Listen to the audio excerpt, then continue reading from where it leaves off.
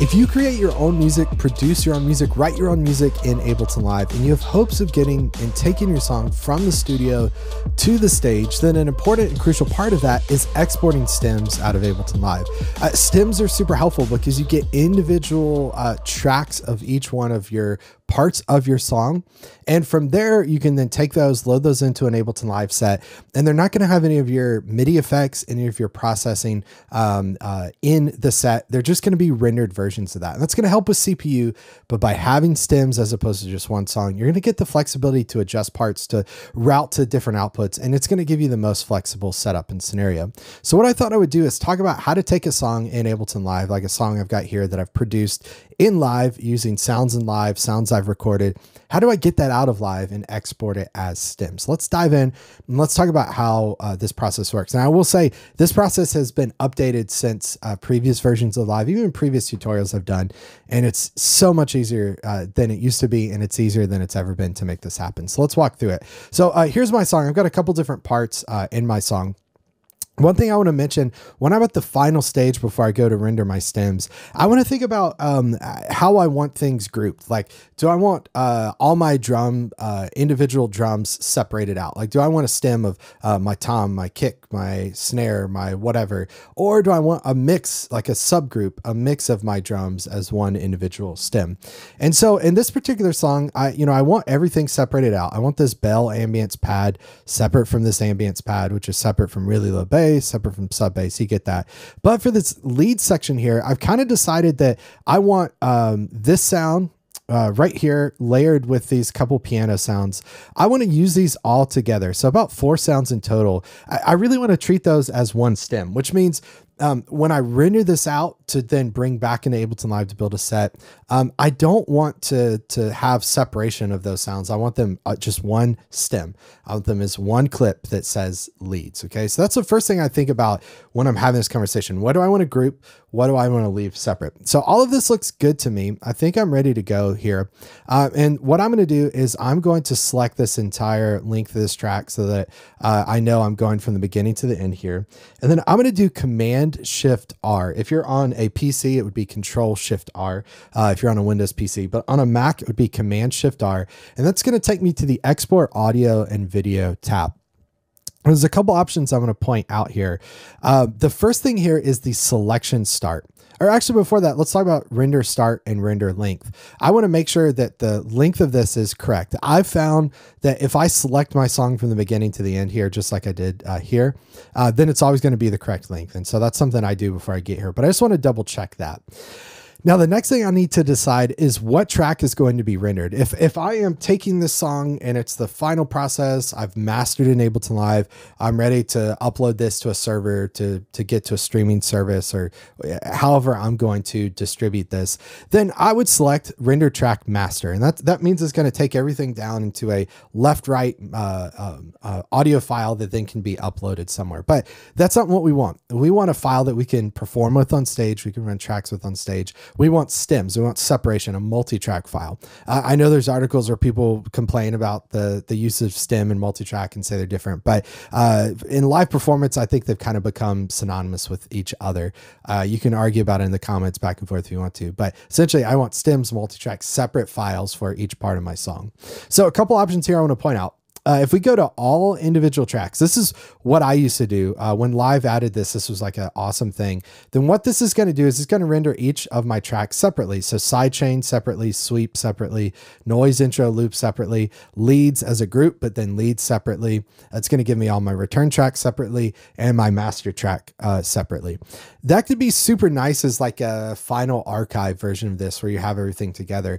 But that's not what we want for this, right? We don't want everything rendered out. I don't need my master track recorded out.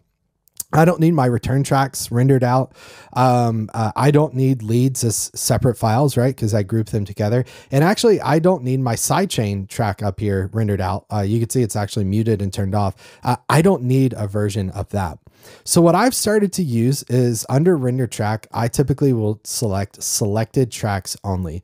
Now, before you do that, you want to make sure you do one very important step, which is actually select tracks. And I've made that mistake before. So what I will do is go and select my tracks right here. I'm going to do Command Shift R again. Again, Control Shift R if you're on a PC. And now I've got rendered tracks, selected tracks only. So it's actually all these tracks. And actually I made a mistake here because I don't want my sidechain track up there. So we'll just go from here to sweeps. Okay.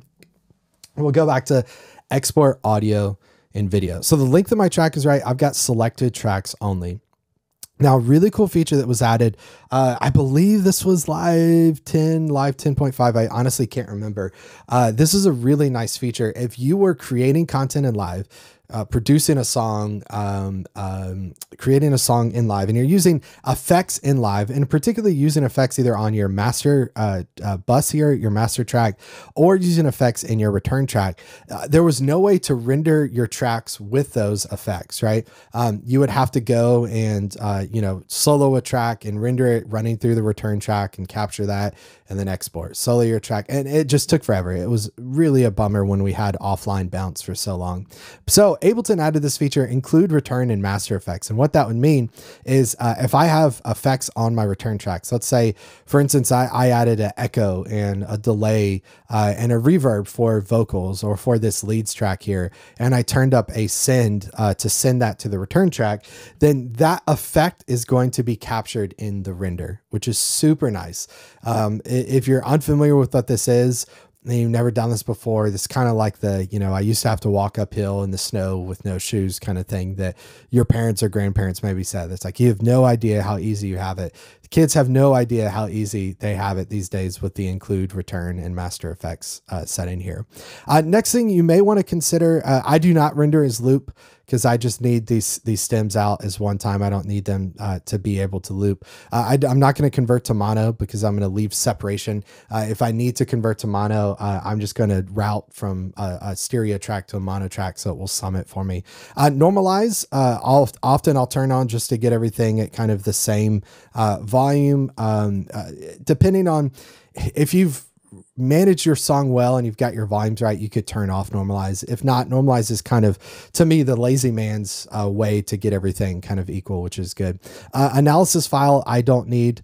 You could turn that on. It's not going to hurt anything. But you want to decide what your sample rate is. So my project says it'll be rendered at 48 and downsampled to 40/1 because the original sample rate for this is 48. So if I go and select this to 48, and you'll see this little icon here, speaker icon, that shows me the original project is at 48.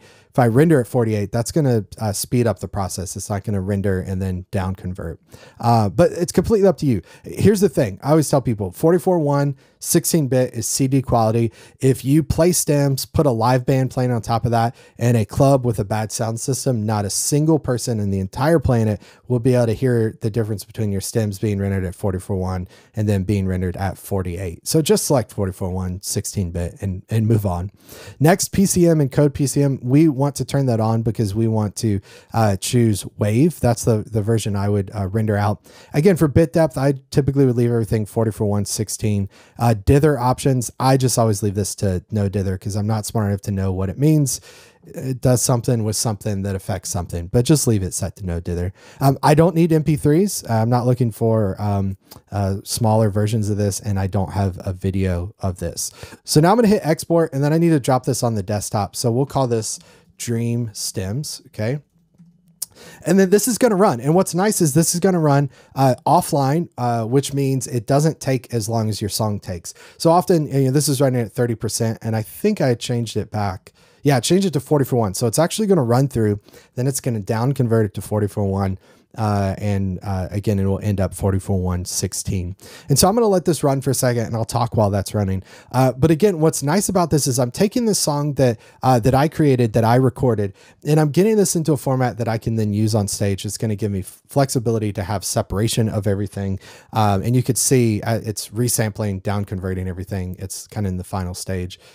You can see it's running quickly, but I'm exporting these stems so that I don't load a live set with a lot of effects on it, a lot of plugins, particularly if you're using third-party plugins, AUs, VSTs. You don't want to load those into your set. You just want to have an audio file so that everything's nice and neat and clean. Okay. So I've got my stems rendered. And let's see if I can find these here. Okay, perfect. So these are over on my desktop. So now what I'm going to do is don't save. and my file's at 95 BPM. So then what I could do is drag these into my Ableton Live session here. And as I drag them in, I could hold command to put them in separate tracks. I've already beforehand, I double checked that under record warp launch and preferences that auto warp long samples is disabled. And now with these loaded into my live set, again, I have tons of freedom and flexibility to send these to multiple outputs, different discrete outputs on my interface, which is great.